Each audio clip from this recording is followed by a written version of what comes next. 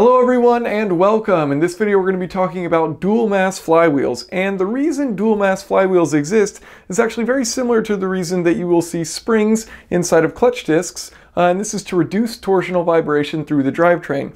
Now where it's done on clutch discs, a dual mass flywheel does it earlier in the process, so that vibration never actually gets to the clutch disc itself. It's actually within the flywheel before it reaches the transmission and that input shaft. Okay, so how does a dual mass flywheel work? Well, first let's look at all the components involved and then talk about the process of it. So here we're looking at the dual mass flywheel. It gets its name because it has two masses. So we have this first mass, this outer portion as I've drawn here, and this second mass, the inner portion as I've drawn here. And this is a very simple way of looking at it. Of course, there's many more complex ways it can be done, but this is an easy way to understand how it works.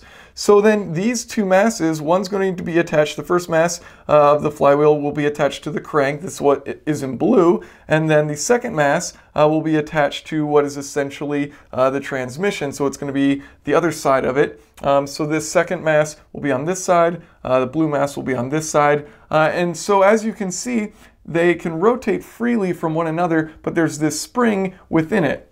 So as this first mass starts to rotate, it's going to start compressing this spring, and so this will be rotating this way, so then that spring will start pushing on the second mass and then force it to start rotating. But as it gets these pulses, these springs are going to balance that out so that the second mass doesn't vibrate quite as much, so that that vibration doesn't reach the transmission. So if you look at the torsional vibration, now engines don't have a perfectly even power delivery. You have power strokes. So if you have a 4-stroke engine, you're getting 1 power stroke for every 180 degrees of crankshaft rotation. So these vibrations are what's hitting the flywheel, and it has to absorb that vibration. So the first mass will look something like this, and then because the second mass has those springs that are absorbing some of that energy and kind of oscillating back and forth, you won't get as much through the second mass as far as vibration. So if you think of it as this is the output from the engine and it's vibrating like this, and this is the input to the transmission, the output is going to be kind of bouncing back and forth with those springs of the engine, and then the input to the transmission is going to be much more smooth. Now, of course, this is all happening while it's rotating, but that's essentially what it's going to look like. And the reason this is done is actually to prevent, as I've mentioned, torsional vibration from reaching the drivetrain. So what are some scenarios in which you would want to do this? Well, the diesel engines, for example, they have a lot more vibration as they have higher torques. Low RPM engines, so if you're at idle, and you can actually, using a system like this, you might be able to lower your idle speed because you won't have as much vibration reaching the transmission, things like that.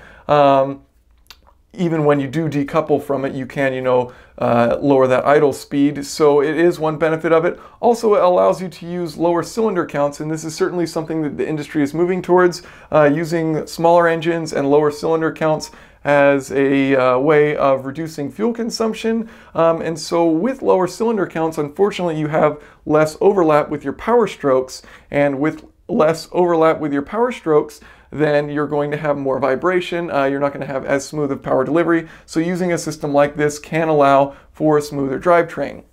The disadvantage can be maintenance.